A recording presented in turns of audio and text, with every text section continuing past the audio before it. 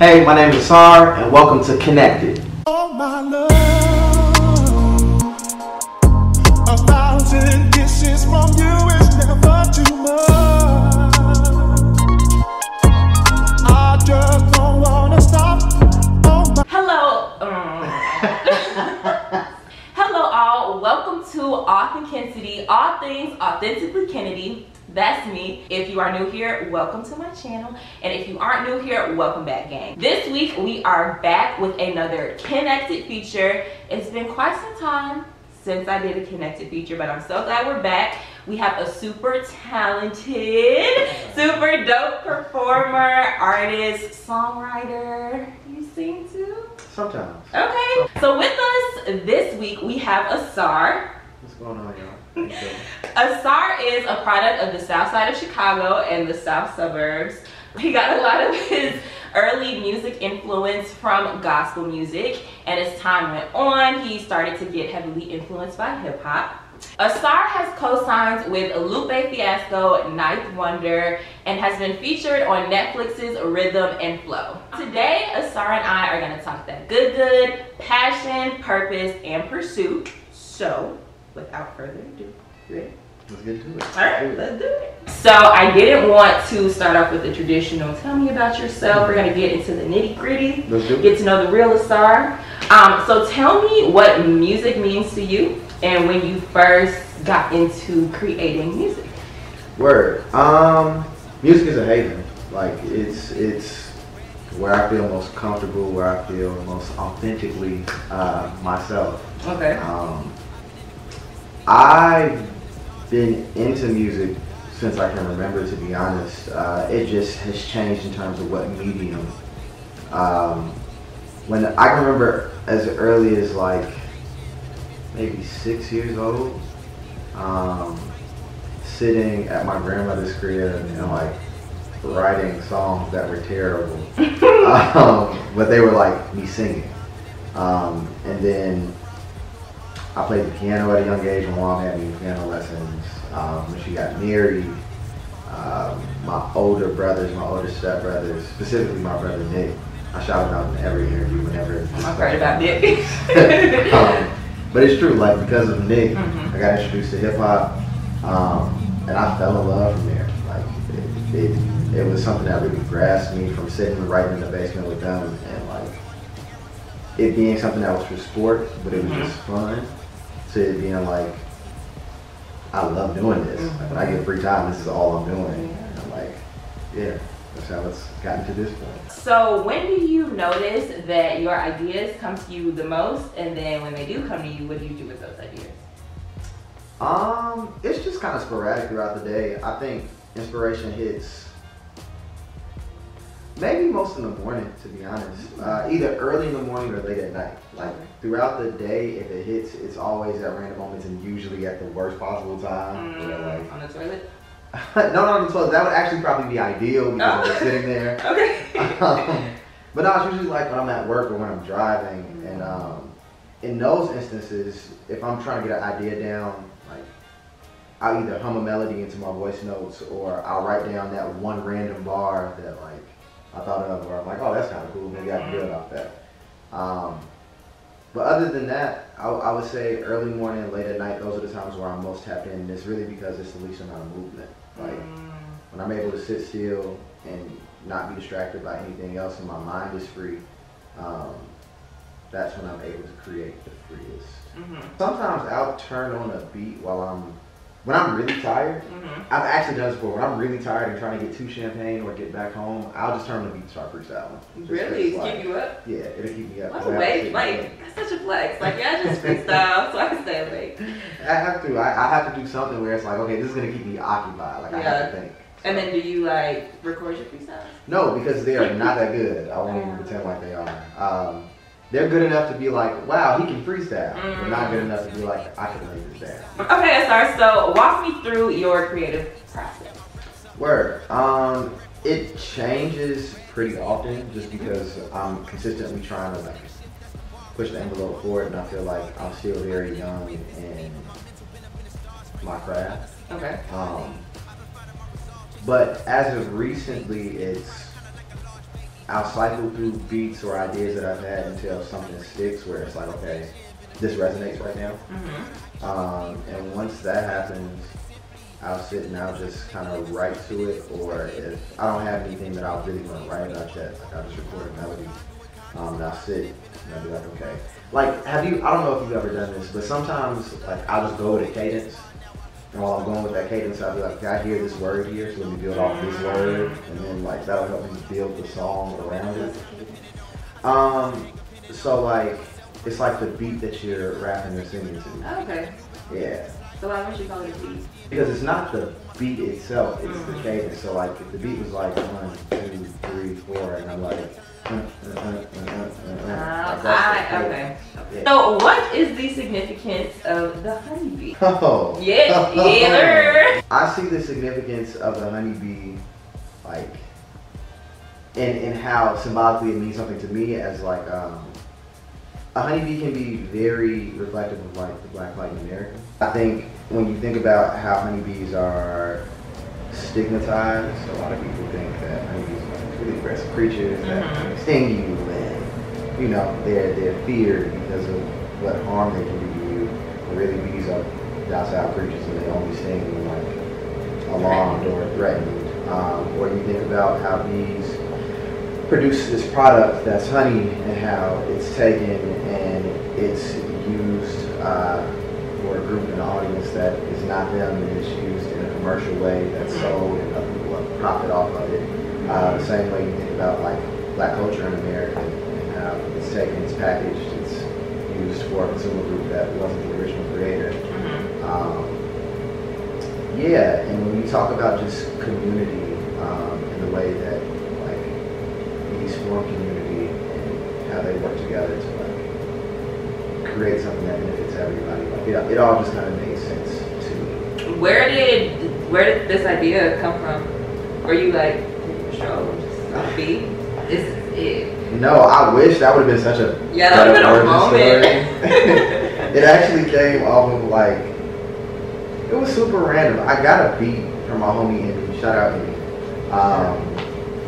And the beat, for some reason, reminded me of Flight of the Bumblebee, which is a classical piece by a composer whose name I don't remember right now. Yeah, thank you. And so, like, I started writing about bees, and as I was writing about it, I made a lot of parallels to like myself in a bee, and it was like about buzzing and being back home and like creating a base for myself and creating like a hive. Where it's just like I'm building community, I'm coming into my own, and it just had all these metaphors. And as I was writing it, I was just like, this is a really dope concept. I was just like, I kind of want to build on this. So in the course of, we started that project in March. The first song was made in March, and then after that, I was just like, I want to build a project. From March to June was the entire process of making it. So my next question is, what motivates you and keeps you going? I mean, more than anything, just wanting to be the best version of myself. Like, I think I truly have a love for music and for the craft of rapping and just writing in general. And I want to see how far I can take it. When all is said and done, what would feel good to me is one, leaving no stone unturned in terms of the things that I tried. And I think everybody who loves anything wants to be looked at as one of the greatest at what they've done or what they do. And in that same right, like, so do I. And I don't think that happens unless I really put in the hours. You can't cheat the process. Like, you may get to a level where this is what you wanted to do, but you can't maintain unless you really work through the process. So I'm working through the process. So what has your musical journey taught Ausar about Ausar and the world around you? I think what it's taught me about me is I'm a lot more resilient than I give myself credit for. I think, I don't know, I'm realizing what my limits are. How am I trying to say this? It's like a lot of times when it's something that you don't truly care about, you have a limit, and like this is as far as you're willing to go. But when you have something that you truly care about, it's like, this is my current limit. But I'm gonna keep hitting this limit until I eventually inch this limit up to here. And then once I inch this limit up to here, I'm gonna continue until I continue to inch it up. And like, just building up that type of trust in myself has translated to other things in my life, and has just shown me like what I'm truly capable of as long as I'm resilient. And what it showed me about the world around me is just like, I don't think there's anything that's unfathomable. Like, I think everything in life is dependent on how much work you're willing to put in, and that looks different for everybody, right? Like for one person, in order to get to this place, it might take minimal effort. For another person, it may take rigorous work and training to get there. Same thing with like college. Like, you know that one person who sets the curve in all your classes and doesn't study, just gets A. It just be smooth. And then there are other people who have to grind out to get that A, but like it's possible for everybody in the class. All right, Ausar, let's put on our thinking caps. All right, let's do it. So one day you wake up and you're no longer here on Earth. You're sucked into an alternate universe where you get to spend the day with your 10-year-old self. Okay. So my question is, how do you spend the day with your 10-year-old self, and what advice do you tell your 10-year-old self? That's a great question. I know what advice I would give. I think I'm still figuring out like what our day looks like. 10-year-old me had a lot of energy. I think the advice I give myself is just it all works out. Like I wouldn't give any, extra feedback around it. Like I think it would just be whatever it is that you want to do, like you succeeded at it. Okay. Just reassuring them anything that you want to do, you can make it happen. Where you are currently, you're happy. Like it'll all work out. Okay. That's all I would tell her. In terms of what we would do, we probably play basketball. Play a lot of basketball. One-on-one? One-on-one. Yeah. Just so I can show you, you feel me? Eventually you get here. Right, but you're not there. You're not there yet. You just got to get in the lab, but you get here. Right, definitely. You get here. So I think that's what we do most of the day, and then we would probably visit, what restaurant did I like at 10? Have you ever been to the Grand Lux Cafe? Yes. Okay, they have Asian nachos. Have you ever had those? No. The hold those had on me. Really? At 10? Because of my aunt. My aunt introduced me to the finer things in life. I was about to say, I didn't touch Grand Lux till at least 16. my aunt had me. She had you straight. She had me right. So I would take 10-year-old me there to get those, because I haven't had those in little years. So, yeah. Y'all have y'all a good day. Basketball, Asian nachos. Yeah. What else do you eat? So, if not music, what else would you do? Something in STEM. Something in STEM. I started off college as a chemistry major. Nice. Changed my major because I got into physics and was like, this is disgusting. Because physics is disgusting. Okay. Like a good disgusting? No, like the worst thing I've ever seen in my literal existence. What's disgusting about physics? Besides everything? Yes. I would have to say it's only second to everything. Oh, okay. Yeah. Alright. But yeah, it was just truly, it was real difficult.